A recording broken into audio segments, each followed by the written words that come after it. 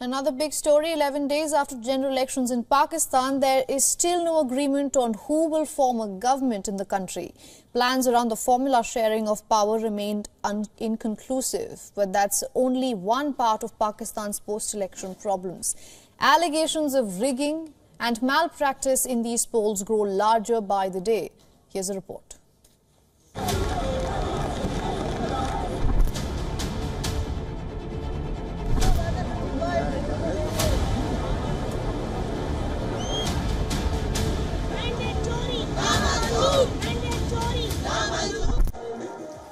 Pakistan is still waiting for its Prime Minister. 11 days after the general elections, the confusion persists over its next government. The two largest parties, the Pakistan Muslim League Nawaz and the People's Party of Pakistan, are on the same page to form a coalition, but there is no agreement on the power sharing. The PPP chairman Bilawal Bhutto Zardari has already rejected the Prime Minister's post. मुझे कहा गया है कि पहले 3 साल हमें दे दे, आखिरी 2 साल आप वजीर आजम बने। नहीं नहीं नहीं नहीं नहीं, मैंने तो कहा है और मैं अब आपको बता रहा हूं, मैंने इस बात को मना किया है। मैं इस तरीके से वजीर आजम नहीं बनना चाह रहा हूं। अगर मैं वजीर आजम बनूंगा तो थट्टो के अवाम, पाकिस्तान के अवाम मुझे मुंतखब करके बनाएंगे। PMLN chief Nawaz Sharif has named his younger brother Shehbaz Sharif as the coalition's candidate for Prime Minister. Bilawal Bhutto says his party will support Sharif's government but will not take cabinet positions. The other troubling thing for the people of Pakistan are layers of allegations of election rigging. On Monday, the Supreme Court was scheduled to hear a petition seeking to declare the national elections null and void. However, the top court postponed the hearing as the petitioner had chosen to remain absent. Strongly criticizing the petitioner, the court asked him to appear on the next date of hearing, that is the 21st of February. On the other hand, supporters of the Pakistan Tehreek-e-Insaf have called for a judicial probe into the vote tampering allegations. Supporters of former Prime Minister Imran Khan are out on the streets, calling for a re-election. The people are here because they've had enough of it, because they gave mandate to PTI, but that has been, they have been denied their right, and their votes, it seems as if they've gone to waste, so they're not going to accept it. For the next Prime Minister of Pakistan, there are huge challenges ahead. The South Asian country is grappling with an economic crisis and slow growth and record inflation. And let's not forget the terrorist violence that has been rising in recent days. Bureau Report, WION World is One. Now to discuss this further, we are being joined by Foreign Affairs expert Adnan Kaisar from Islamabad. Mr. Kaisar, thank you so much for joining us here on WION. Thank you very much for having me, and good evening to all your viewers. All right, sir, there are ongoing negotiations between the PPP and PMLN for a coalition government, but Bilawal Bhutto Zardari says he does not want the Prime Minister's seat and his party doesn't want any cabinet posts. I want to ask you, Mr. Kaisar, what is at play here? So first of all, the jigsaw puzzle is still not in place. So there are too much speculations going on amid extreme political chaos in the country. Nobody knows what the other party is planning to do. So we know earlier we thought that probably there would be a marriage of convenience between the Pakistan People's Party and PMLN Nawaz, and they will form the government because they had been partners in the PTM government as well.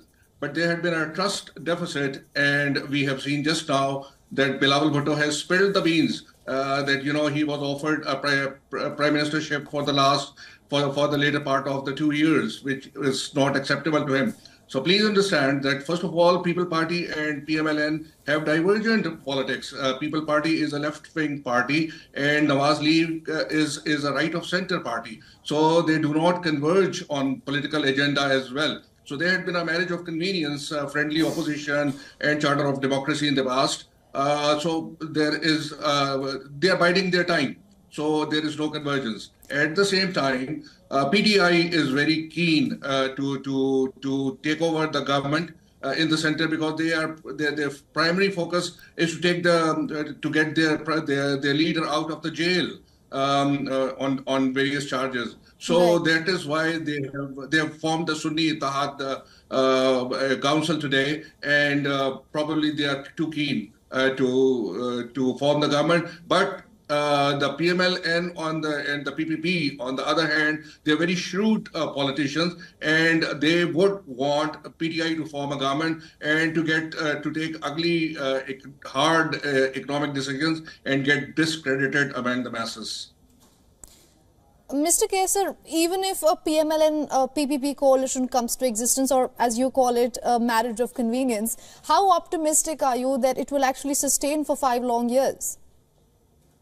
That's absolutely that's the biggest question, because that's $1 million question, because the elections in Pakistan have been thoroughly discredited. You know, there had been a strong international rebuke. I had been following international media, and there has been a strong condemnation of the military for their role in the alleged rigging of the election manipulation. So we have seen recently, yesterday, one of the commissioners, he came to the media and made a bombshell allegations against the fraudulent election. So this election, I don't think is going to be given legitimacy or receive acceptance worldwide, as well as by the people of Pakistan. So there are so many ifs. What is going to take place in the next future. Very quickly, Mr. Kesar, you say that the people of Pakistan will not see this election as legitimate. Then what's next? What next is, again, you know, that is why the problem is that Pakistan has structural problems.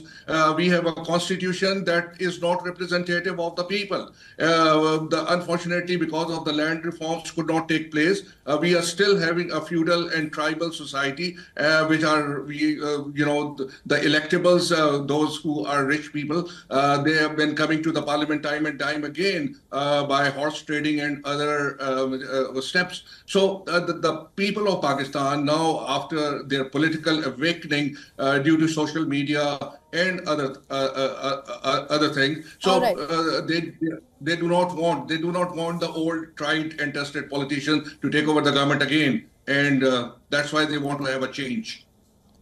Well, unfortunately, then the tried and tested politicians are at play here at the moment in Pakistan. Thank you so much for getting us all those updates, Mr. Kesar from Pakistan. Thank you very much for having me. Thank you.